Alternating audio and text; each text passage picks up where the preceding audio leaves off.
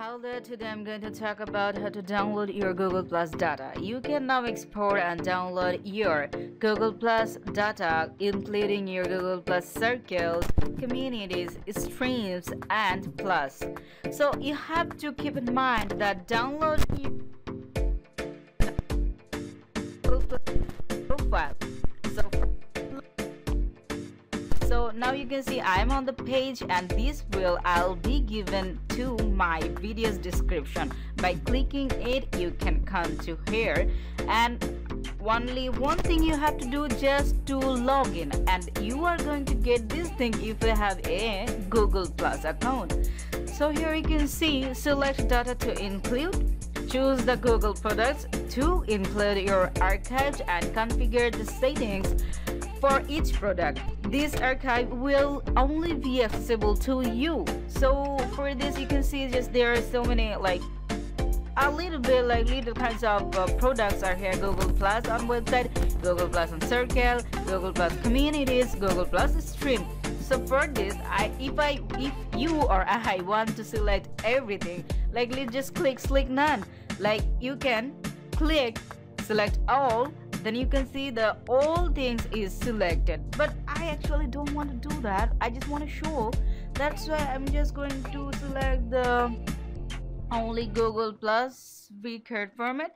Let's just click, like if you want to show it to more product, then you just gotta be clicking here. So I ain't going to do that. I just gonna click the next button.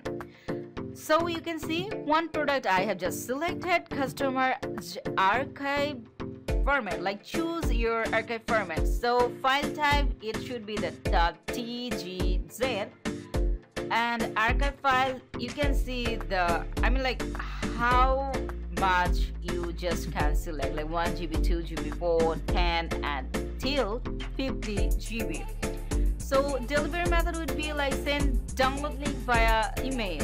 So you just gotta be choosing like Dropbox, and if you choose the direct delivery option to an account with another provider, please note that 1, you are authorizing Google to transfer the archive on your behalf to the provider, and number 2, once the archive is uploaded to your designated provider systems, Google is no longer responsible for it, and the archive is covered by the provider's term.